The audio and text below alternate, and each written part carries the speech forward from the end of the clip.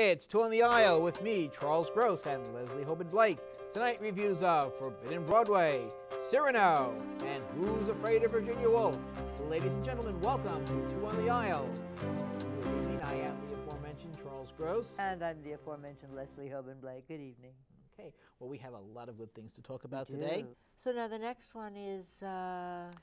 Who's Afraid of Virginia Woolf? I knew you were going to sing that. Well, I know you were going to they sing sing that. it in the play. They do.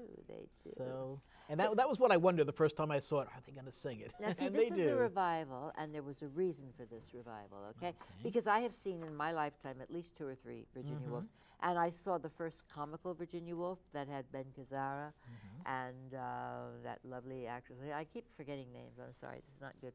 I'm tired tonight. Anyway, but there was something very special about this Virginia Woolf. 2 things. Number one, it was directed by a woman, gave it a totally different point of view for me, and Tracy Letts and Amy Morton, who are Chicago actors, not that well known here except for August Osage County, which was written by Tracy Letts. But although he did not appear in it, no, his at least not in New York. His father appeared in it, and then he played his father's role after that in another production.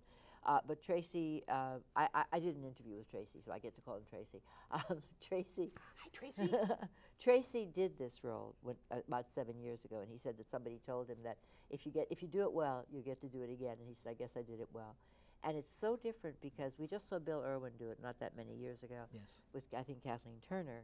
Yes. And Kathleen Turner did this traditional blousy, big-chested.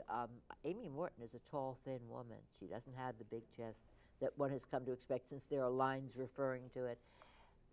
Tracy Letts, on the other, and Bill Irwin. They go over very quickly because I don't recall any of them for this production. Oh, what, the lines? Of that matter. Well, what I was going to say about Tracy, though, is that this is a play, even though it's directed by a woman, this is a play that suddenly, Tracy is, or George, as we call him in the play, George is a bully.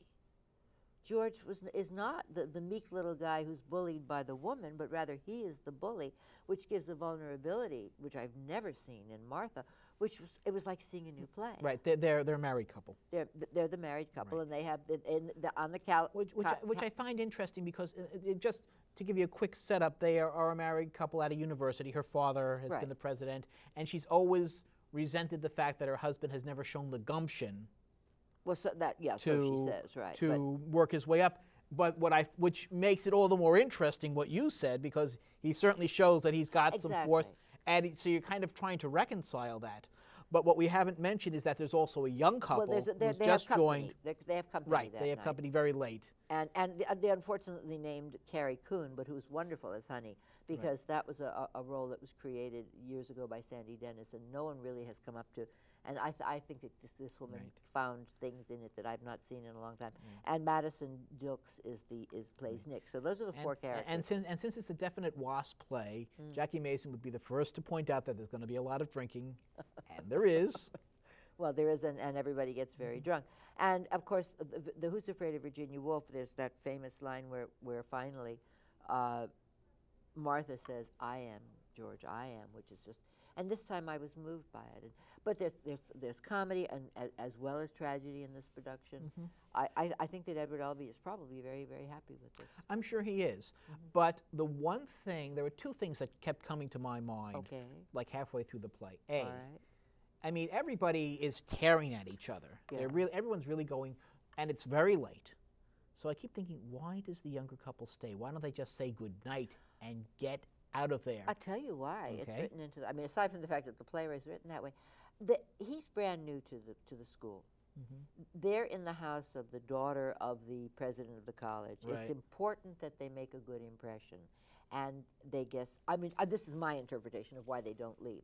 But it is. You're right. I mean, normal people would just get up and walk out. And then there's the. And how are they going to react to each other next time they run into each other? That's a different play. That's another play. But you know what? This was the first time that ever, it said, you know what? It might make an not necessarily an interesting play, but an interesting coda. It's hard. It's mean. and mean machine. Yeah, and again, I still I understand your explanation, but I still kept thinking in my mind, leave, get out of there. Yes, but you've seen it well enough times to know that they're not going to. It doesn't change no matter how many times you see it. It's still the same. Anyway, I really enjoyed this production, and I honestly think it was really interesting that with one director that dynamic changed the way it did. And I do want to say that Tracy Letts and Amy Morton are part of the Steppenwolf Company. Yes. They are well respected, which is where August Orange, which is where August Osage County, but also originated. Yes. Did I say this was directed by Pam McKinnon? I did. You did? I did. And you also mentioned she's a she. Yes, I did. Okay. That's it. So how many are we talking? Let's see. I will give it 4. I'd go as far as 4.5. I found myself totally connected at all times. And with the revival is something I've seen as many times as I have. That's a real compliment.